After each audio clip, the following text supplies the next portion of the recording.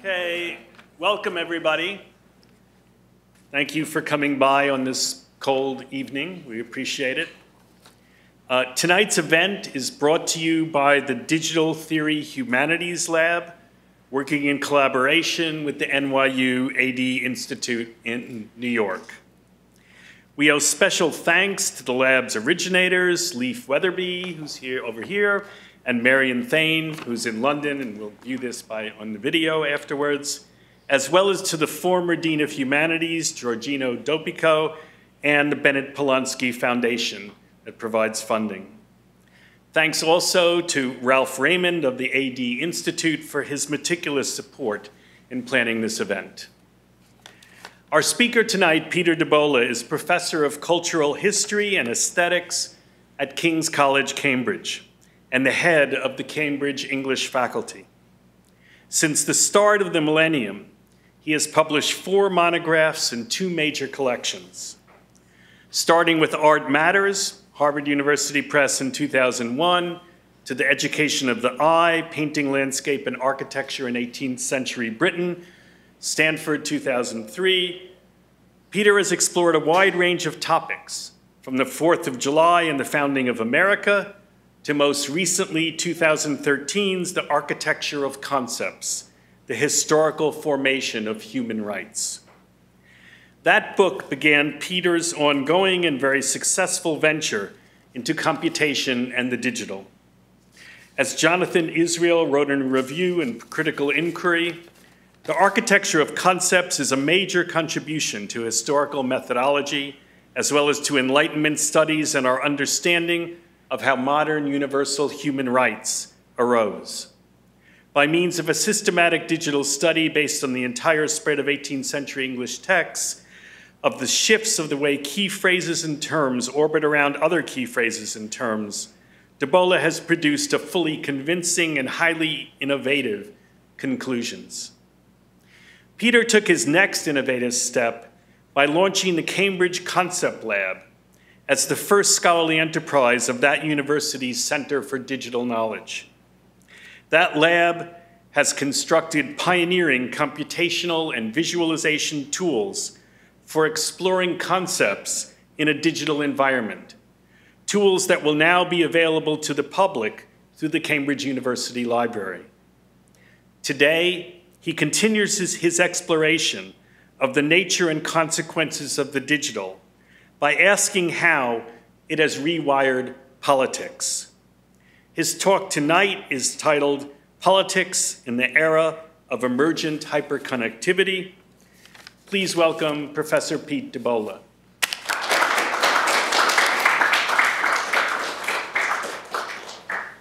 Thank you, Cliff, for a very generous introduction. I've just seen that the slide on the front of this left out the word emergent, which is... Yeah, it's arrived.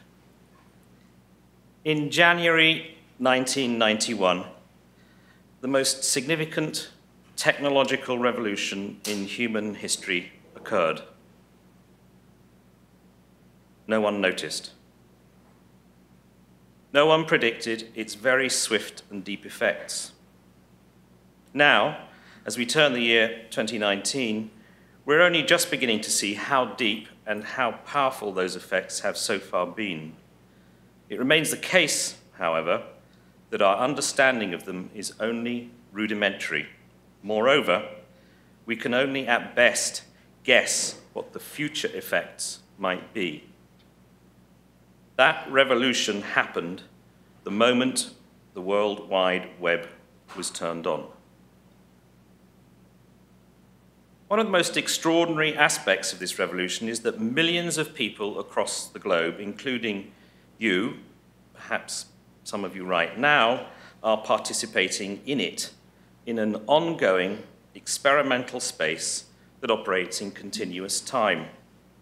And although it might not be immediately apparent, your participation in this experimental space is vital to it.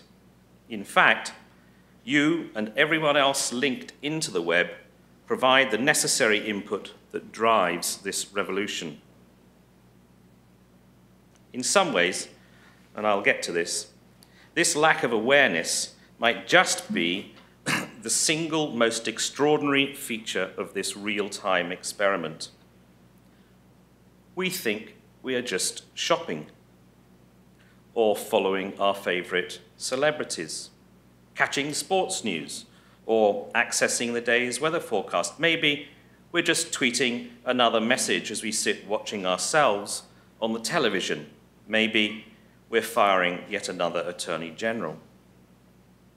Most significantly, even when aware, we are largely unable to intervene in the continuous mutation of the experiment. At base, this revolution is an utter transformation in what being connected is, what it does. No wonder Mr. Zuckerberg uses this as the strapline for his rapacious monster. For most of us, connection across the platform of the web is primarily experienced as a one-to-one communication, say, between you and the provider of the services you're interested in. And of course, as you know, Tim Berners-Lee's amazing invention was effectively a new language or code that allows documents to be linked by what is called a communications protocol, HTTP, that allows our near-at-hand technology, a computer running the necessary software, to link up with far away and distant technologies, that is, any or all of the computational devices that are connected across the platform. These links, however, are decentralized and distributed across the structure. That is why we think of it as a web. Moreover, physical distance in this digital domain is inconsequential. Or to put that another way, space is a function of time. It's not distance as such that must be traversed across the platform. It is speed of connection. Thus, as he made his technological and computational leap, he also, knowingly or not, prompted a seismic shift in the structure of communication. Though we did not notice this at the time, almost silently, softly, and without friction, we've passed from the classical model of telecommunication, in which information is exchanged one-to-one across distant locations, to a new era in which communicative distance is a function of speed, turning the tele in telecommunication into something more powerful, almost instantaneous, near-continuous, one-to-all proxy communication. The moment I referred to, January 1991, was not, as we now say, born digital. That is to say, the prehistory to the World Wide Web is fully within the analog world, even if digital technologies of many kinds were very well established by 1991.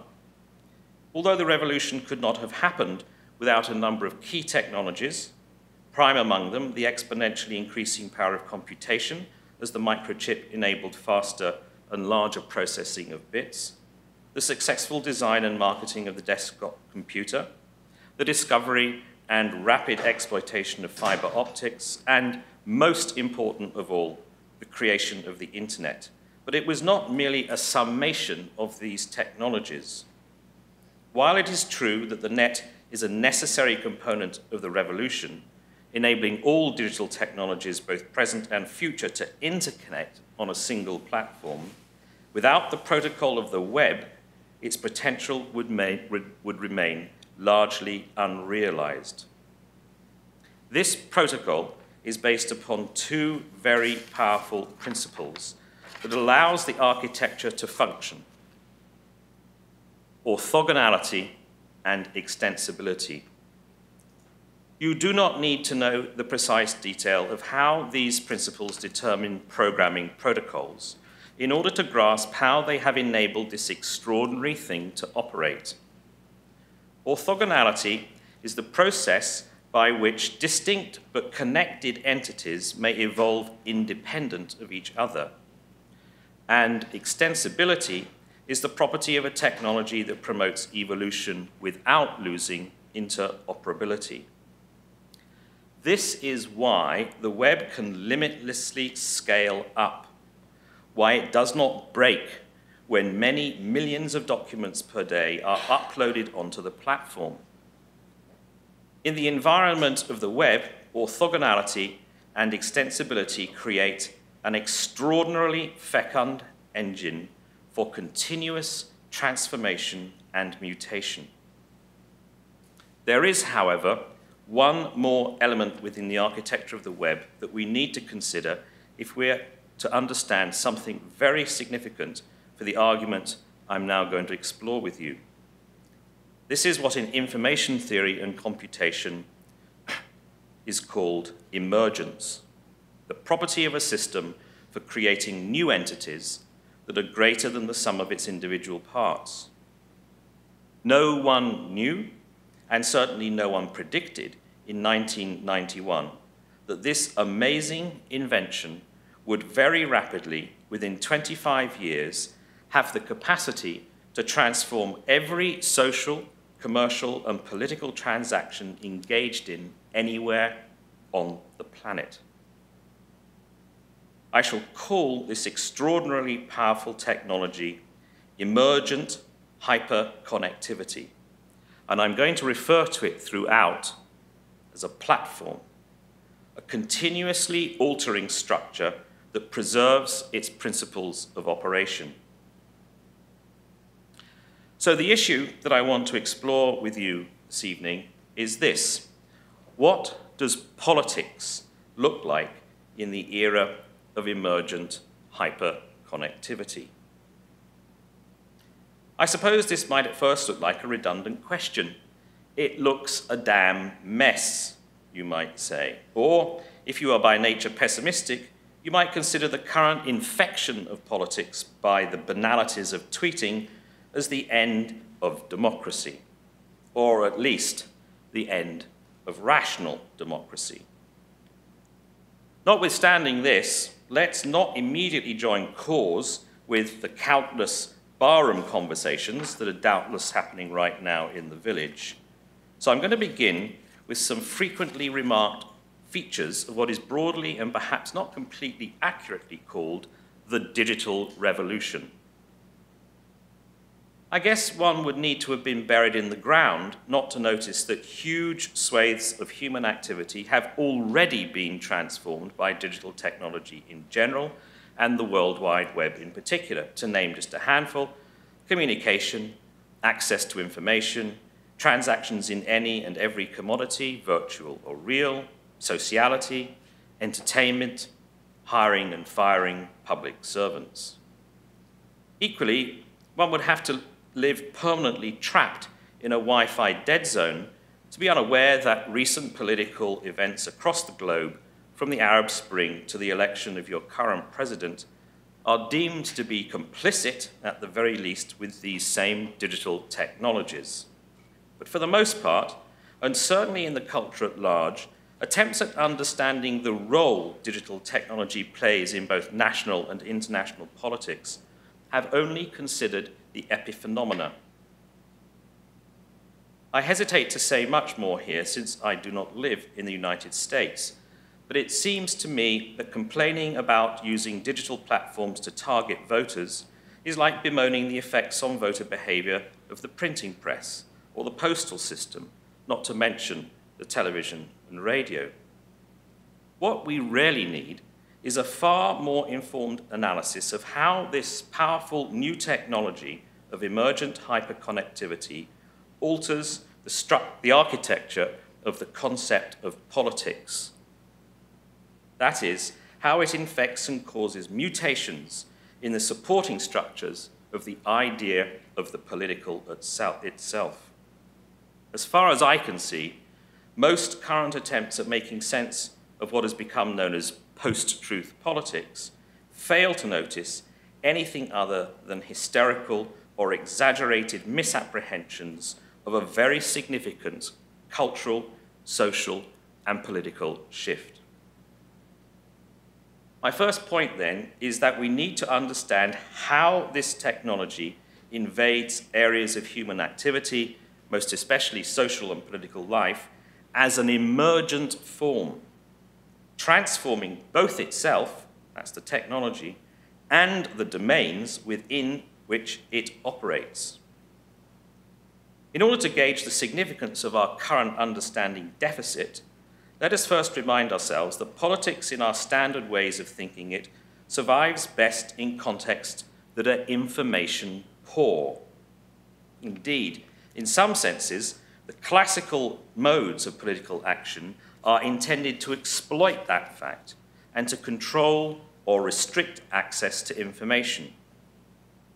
Now, with tardy hindsight, it's become very evident that politics alters in environments that are information-rich or superabundant. So rich, in fact, that no single entity can ingest or process the continuous flow of information that is the signature of emergent hyperconnectivity, thereby making it far more difficult to operate perhaps the most important lever in the domain of politics, the ability to direct, restrict, and control information flows.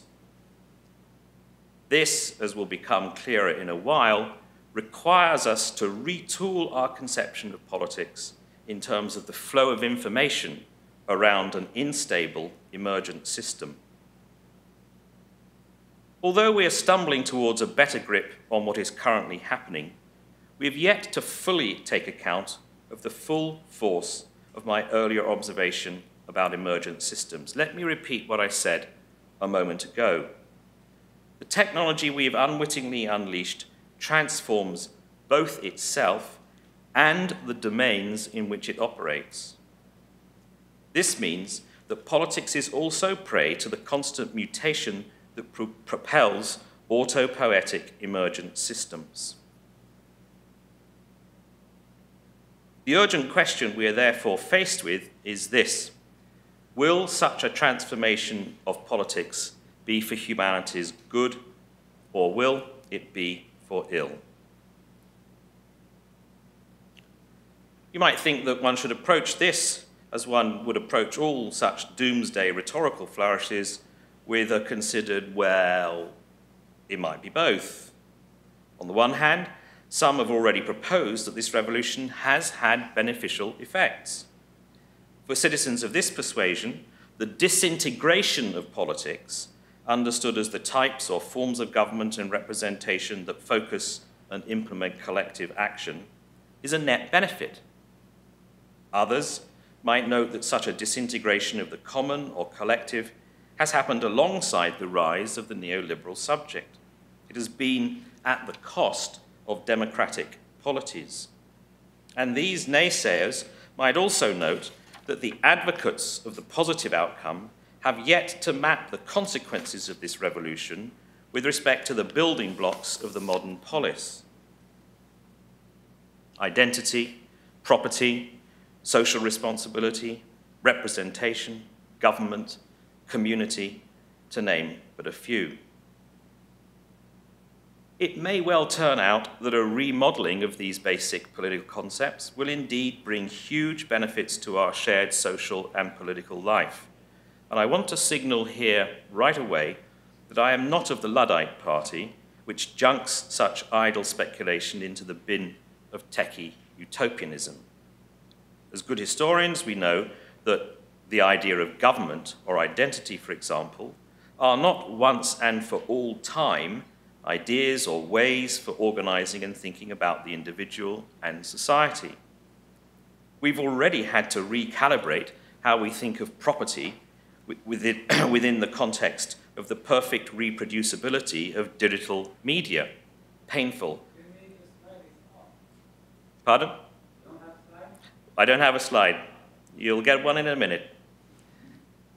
We've already had to recalibrate how we think of property within the context of the perfect reproducibility of digital media, painful as that was for the recording industry. It is a good thing, as far as I'm concerned, that the modes of continuous connection made available to us through current communications technology are forcing us to think hard about representation in the political sense, and to consider ways in which individual participation morphs into crowd behaviors that are not simply aggregations of discrete individual acts. So if it is incontrovertible that the shapes and forms of politics are altering right now as we participate in the ongoing experimental space created by emergent hyperconnectivity, it should also be noted that as yet we have only rudimentary ways of intervening in these shifting practices. This is to say, we have as yet no means for controlling the infections of the digital within the political.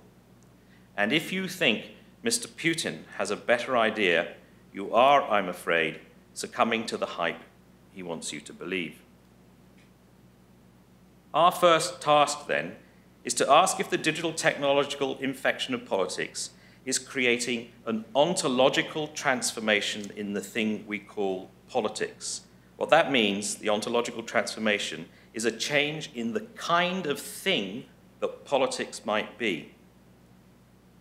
I'm going to first address this large question from the side of optimism. Let us make a wager and say that the ontological transformation of politics might not only be beneficial, it might also be timely. A fully networked world potentially opens up resources, most obviously the crucial resource of information, to all citizens wherever they may be. You might reasonably remark that digital technologies are already transforming politics, enabling the growth or development of new kinds of association, and empowering those who lack traditional forms of capital, wealth, social cachet, or standing. But let's think about this for a moment.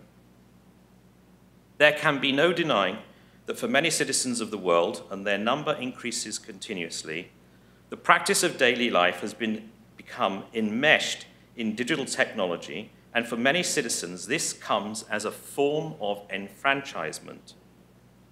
At the same time, these new digital behaviors and practices have also begun to establish new forms of capital whose value is based upon the architecture of the platform. Scale of dissemination, for example, has created a new class of persons and person. Upon and within the web, you are, as it were, the size of your followers.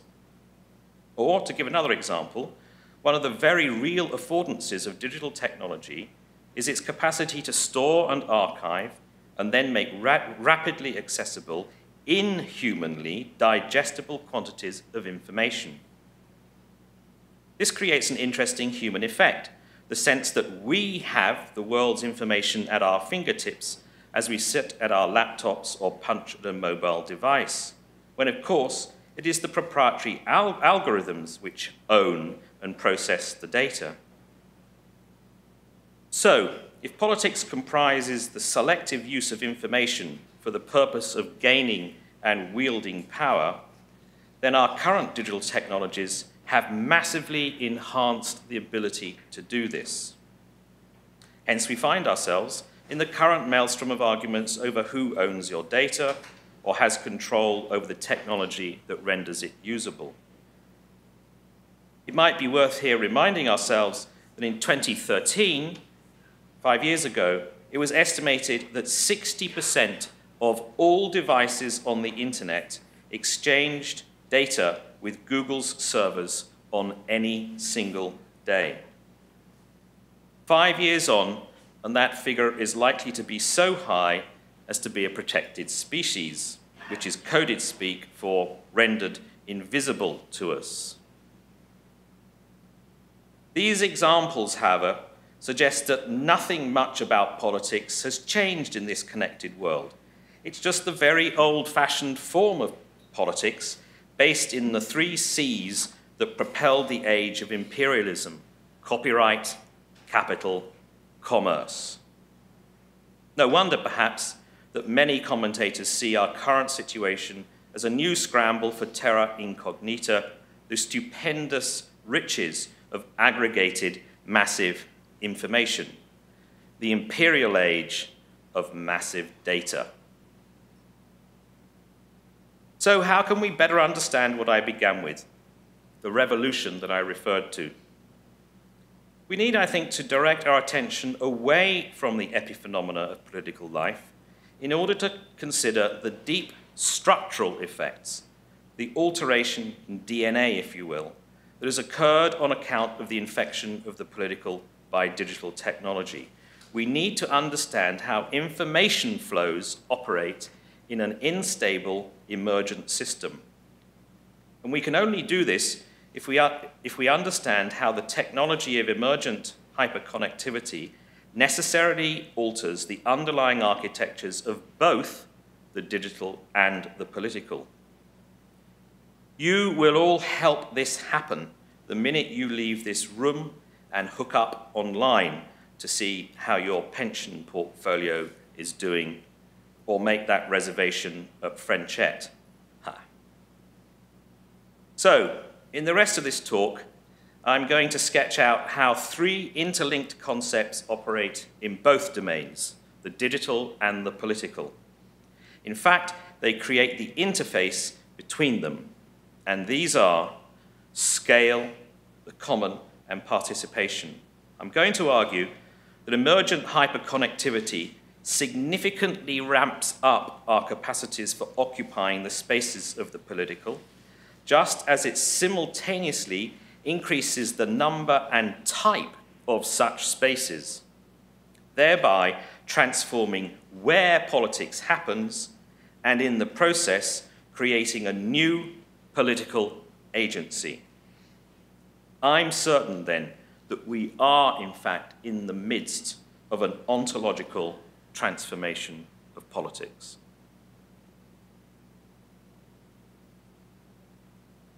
What is the appropriate or workable scale for the political realm? One might begin by saying that scale in politics is everything. Its mechanisms and protocols for producing judgments and actions are well adapted, even best suited to the local. But scale in emergent hyperconnectivity has a very unusual feature. It is continuously recalibrated. What was today's global is tomorrow's local. This is because scale in emergent hyperconnectivity is its condition of emergence. Scaling up is the mechanism through which the new larger entity becomes more than the sum of its parts.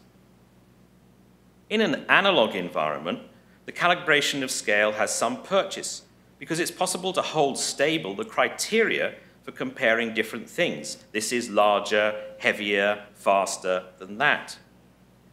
But in an emergent system, the criteria for making such comparisons are corroded as it scales up.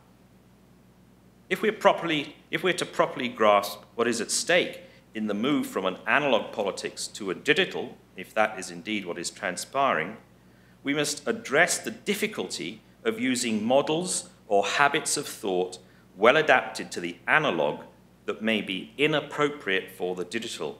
Say, the distinction I just made between the local and the global. Part of the problem, then, is how to deal with unstable calibration or the continuous recalibration of the scale upon which the political operates. My screen has died.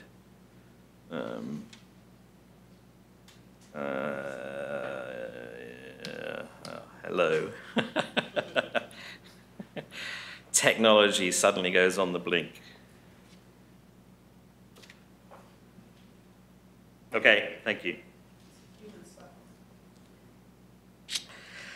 Let's first consider this issue from the technical side by reminding ourselves about the fundamentals of the platform that I'm calling emergent hyperconnectivity. Remember, orthogonality and extensibility. I'm sure you can all recall the early days of browsing the web when hours, even days, were lost to the endless scrolling through search returns in an attempt to find something useful. We had yet to figure out how such a powerful platform could make use of the fact that every search inquiry has an identifier and therefore a trackable optimization success record. Once this became apparent, it was no longer necessary to search the entirety of the web, the billions of pages, every time we dialed in.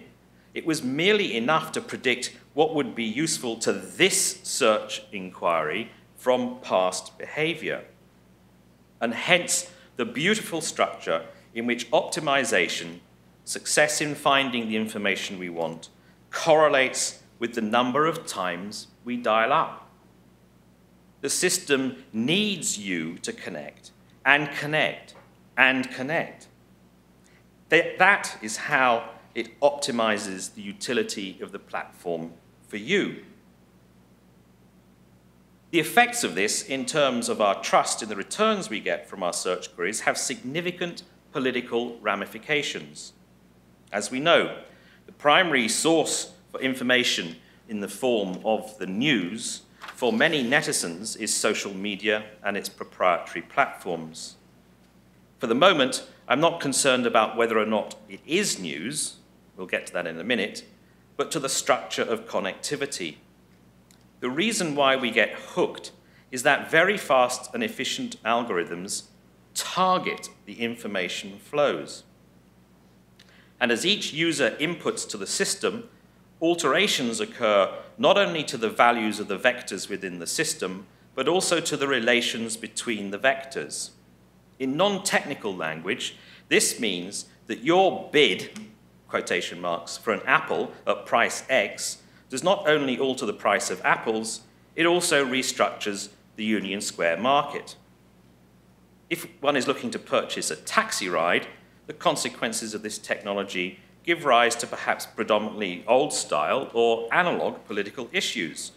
Not that we should ignore them for being so, such as employment conditions and security, but at present there's only a rudimentary understanding of the political effects of being continuously hooked into the platform and its repetitive reinforcement of our senses of being me that is produced by this powerful targeting technology.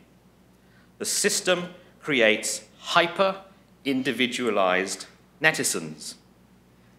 This, as I'll explain in a moment, presents us with a potential new political structure which contains only one person, a politics of the one. Thus, my first hypothesis regarding the alteration in the ontology of politics within the era of emergent hyperconnectivity is that participation within an emergent political system creates a new, larger, but also mutating entity that is me, the targeted individual whose sense of individuation is focalized and intensified through participation. Moreover, as you know, the targeting algorithms that track my insertion into the system reinforce my preferences or interests as they feed back the information I want. This effect, which has yet to become available for careful scholarly analysis and scrutiny on account of the proprietary nature of the data, might be called uber subjectivity. What has become openly evident, however, is that our participation in the platform of emergent hyperconnectivity corrodes our belief in truth. Truth is by necessity contingent. Although the platform of emergent hyperconnectivity operates in a state of continuous contingency, this does not mean that the contingent in the platform can be identified. It is a phantom. Contingency is both everywhere and nowhere at the same time. Think of it as a quantum property of the system. Put simply, there is no metric against which a statement's veracity can be measured because the state in which the system has coherence is constantly in movement. It's unstable. Consequently, truth is impossible to establish. Paradoxically, in the networked environment of emergent hyperconnectivity, the effect of every input is contingent upon the configuration of the system immediately prior to its insertion, while at the same time, each input reconfigures the system. In relation to truth, this means that these inputs construct their own truth conditions, or, to put that in terms of the paradox I just invoked, they're contingent upon the impossibility of establishing contingency. This means that all truths become a new kind of entity in the platform, which is neither true nor false. It is truth-like. That is, truth-like, not truth-light, though it might also be that.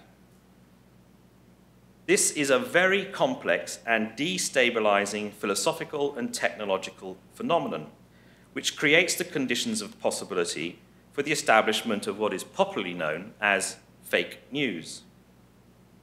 Here the president is, alas, all too right. Emergent hyperconnectivity creates truth-like statements as a function of its systemic, transformative, or autopoietic architecture. I think it has recently become clear how corrosive this is, but we have as yet no good idea about how to deal with it. This is to note that calls for, say, a regulatory body that would authenticate information as so-called true or would vouch for the accuracy of such information is analog thinking applied to an analog problem. It assumes that we can establish and maintain the distinctions between the true and the false in an unstable information environment. It fails to appreciate what it means to say that fake news is a function of the system, not a product.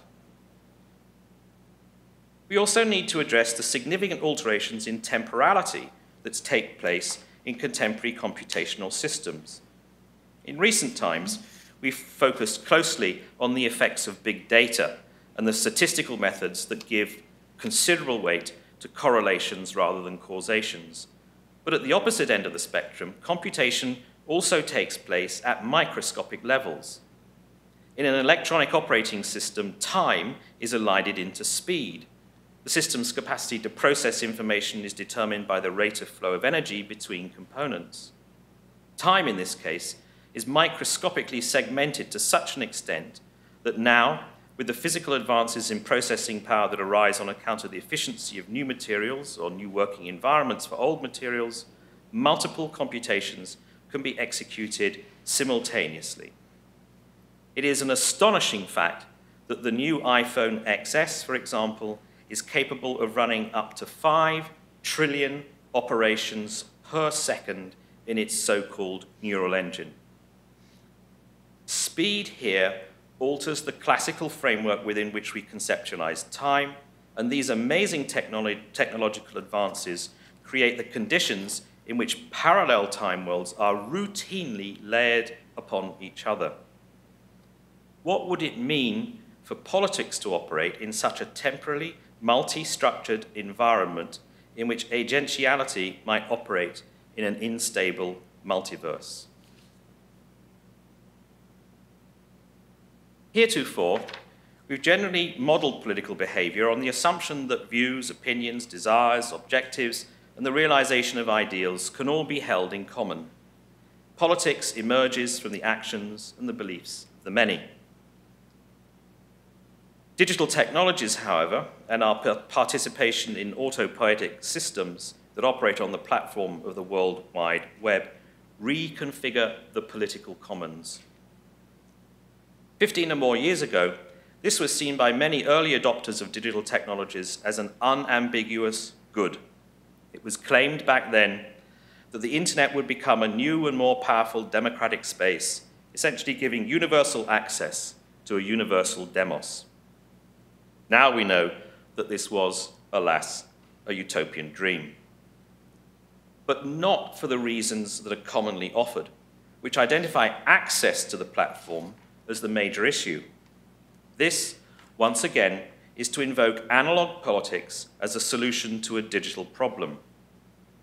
The real reason is because the scale of the web and the modalities of our participation in it militate against the establishment of the common. As we've seen, the utility of the algorithms that make navigation of its billions of pages workable is directly correlated with their targeting. The algorithm is for you. In part, this is why Google's invention of its search environment called PageRank is so seductive. The billions of bits of information accessible on the web are sorted so as to be relevant to this inquiry. to me. In the realm of politics as we know it, however, such hyper-individualism corrodes our investments in the common.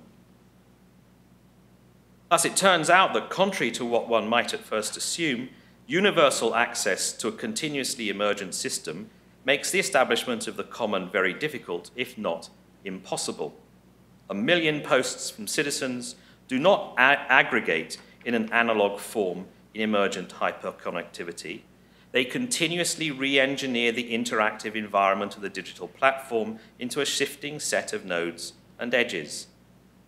And in order to make this constantly mutating network usable, we've designed our access to it as a set of protocols that target the output of information as intensely personalized, as most useful to a single person. The system, however, works at such scale that it renders the individual invisible.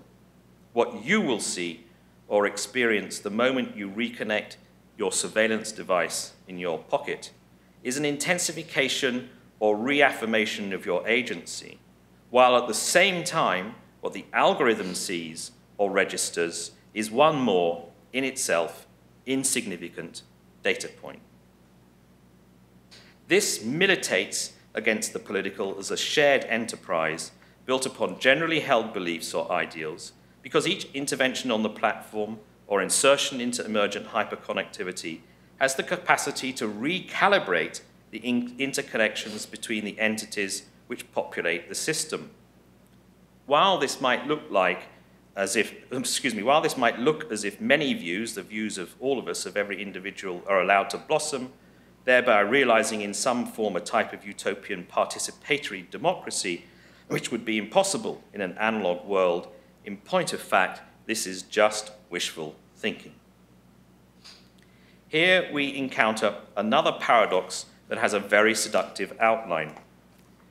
Emergent hyperconnectivity continually produces a halo effect, the asymptotic mirage of total universal connectivity.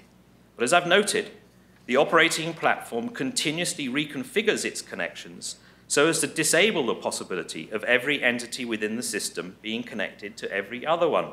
It's a mirage or fantasy of a universal human one-to-all connectivity, because such total connection exists only as the horizon of possibility within the system. This is the genius of the Facebook model, which allows me to choose my friends or to determine who are the many in my one-to-many connections. Once more, our attempts thus far at modeling or describing the operation of this platform in terms of smaller communities into what have become known as echo chamber subcultures, excuse me,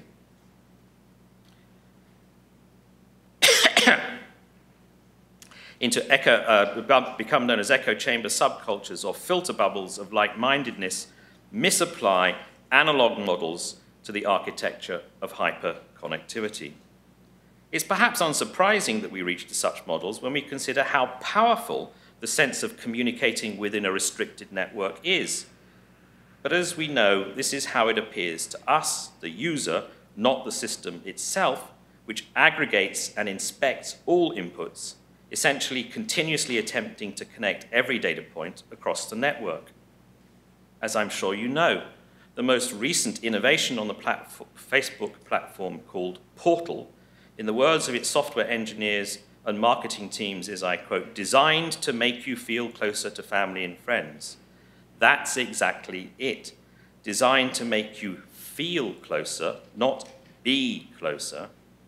This is to register the remarkable power these targeting algorithms have to create a credible sense of our participation in the communities of our choice.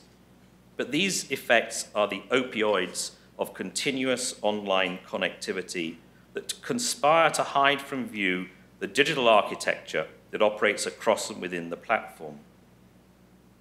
Let us recall that the chaos of superabundant information that is the World Wide Web is only rendered legible at the moment when an input in the form of a search query occurs, and at this very moment the system moves from stability to instability and back again, from the unstable to the stable. and remember that the speed and scale of the system allows this to happen at rates that are genuinely beyond human modes of calibration. Because of this, the legibility of the World Wide Web is predicated upon the singular and unique moment at which a new insertion or query occurs. That is an access request which immediately reconfigures the system. Furthermore, it cannot work without such inputs. It needs your search inquiry or Facebook post, which is why the Facebook mission statement is an exhortation to connect. This is often taken as a shorthand for Facebook's business model, which, as you know, monetizes its data harvesting, but it's not simply that. It's also a conceptual, technological model. If we see this in terms of the subjectivity effects it powerfully creates, it's no surprise that the revolution I pointed to at the start goes hand in hand with, or may even be the driver for, the emergence of the neoliberal subject. So let me return to my opening question. Is this an unavoidable or inevitable demise of politics as the common and shareable aims of the many? Or is it possible that we may be at a transition moment in which the ontology of politics is about to change? I'm going to answer this by sketching out how participation in the guise of hyper-individualism may be able to establish a politics in common. Modern democracies are often held up as the best political structures for enabling the participation of the many. One might first assume then that the open architecture of the World Wide Web and low-cost access to the digital technologies that propel it would result in greater participation and therefore a more accountable form of democratic politics. Direct democracy would come to supplant representative democracy. But this computational architecture, its open form, is not necessarily configured to provide an open political platform. As we know, some contemporary states exploit this fact in order to use the web as an extremely effective surveillance device, and all states who possess the means to do this surreptitiously engage in exactly the same behavior in the name of security.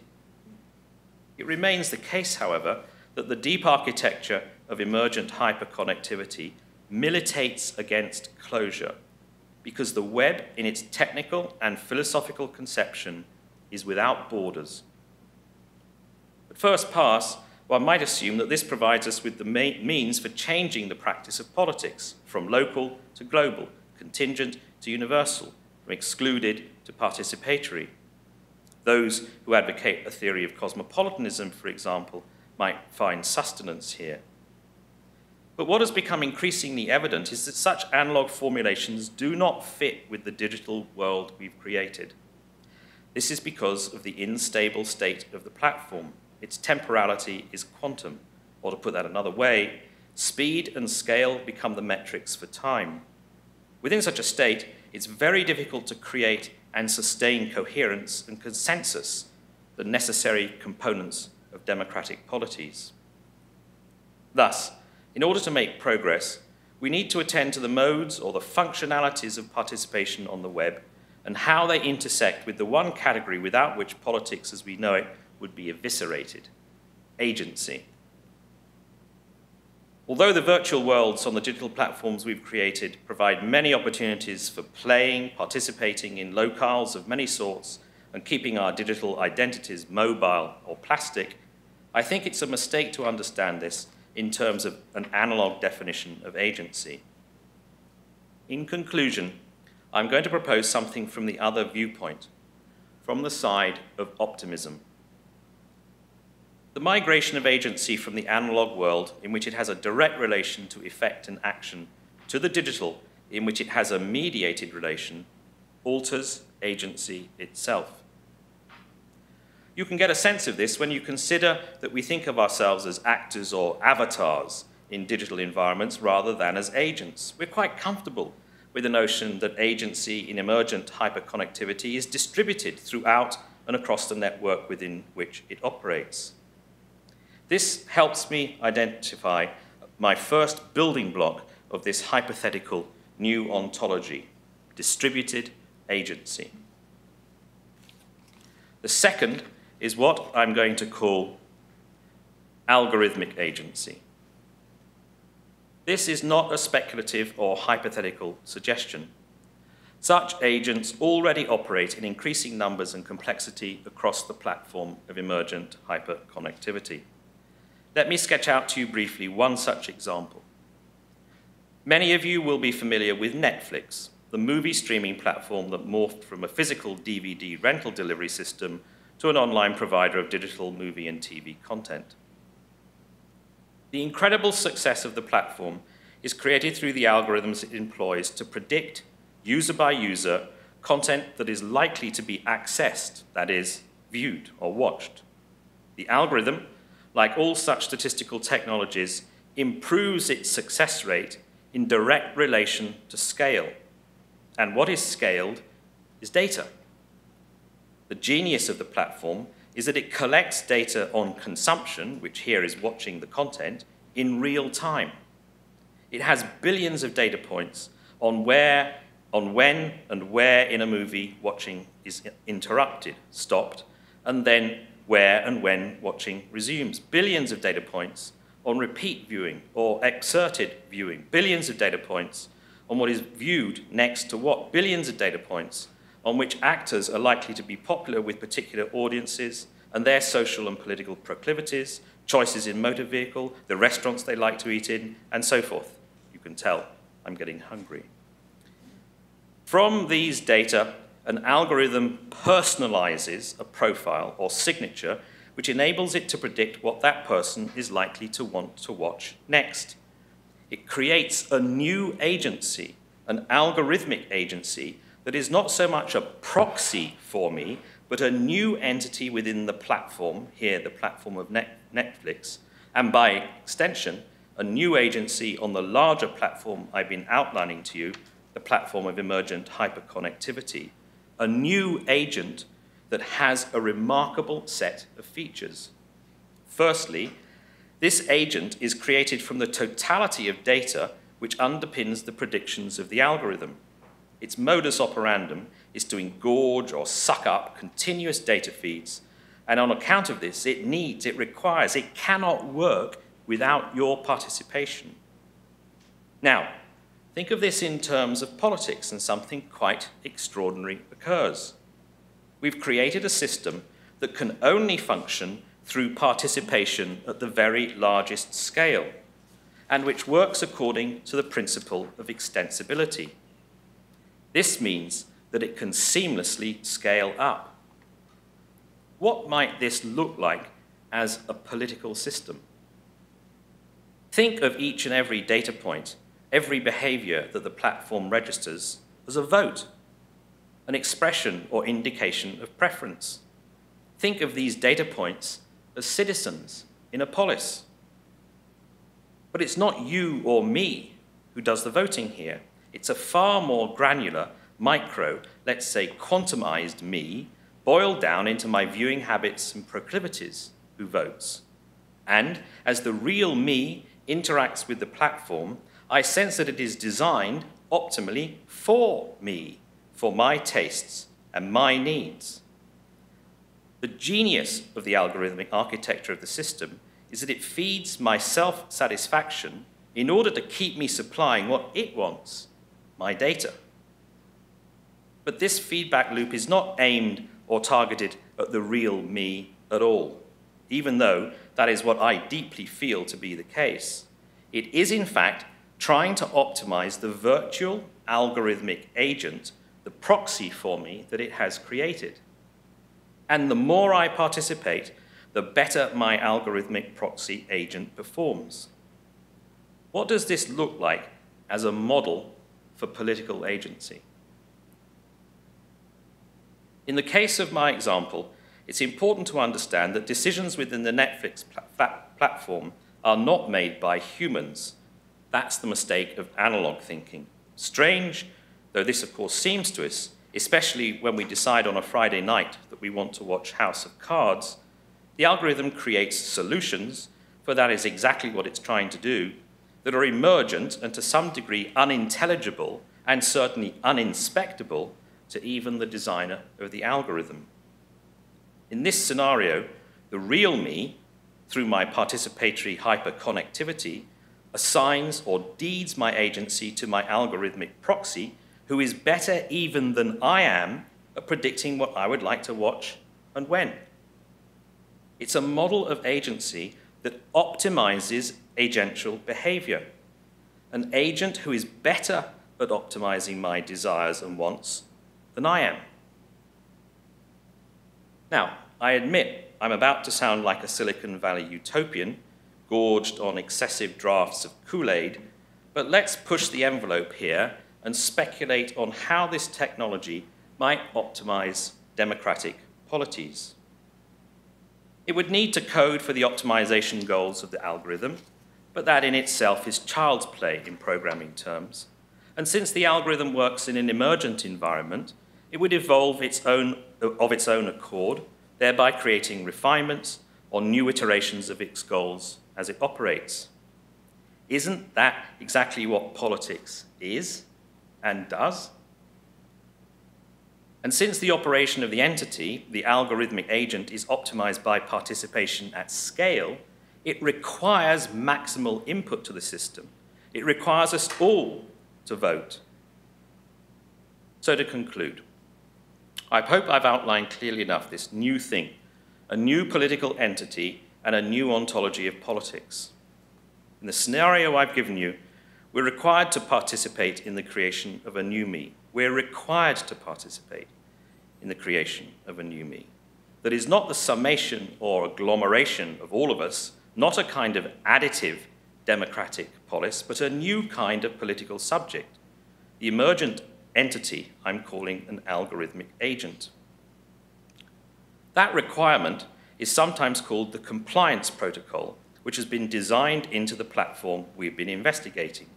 You are about to obey it as you perform the rituals of participation the moment you reach to your communication device. This agent, in political terms, represents me to me and you to you, and at the same time, it represents everyone. Its ontology is a common, unshareable thing, a very unusual entity, in that we have it in common, yet at the same time, it is unique to all of us, to me. Might we now have in our grasp an extraordinary opportunity? Might we be able to construct a politics of the many based upon a hyper-individualized entity that continuously evolves on account of its connection to every other entity in the polis, creating an unshareable commons? Might this be politics in the era of emergent hyperconnectivity? Let us hope that some public-spirited software engineers are working on it right now. Thank you.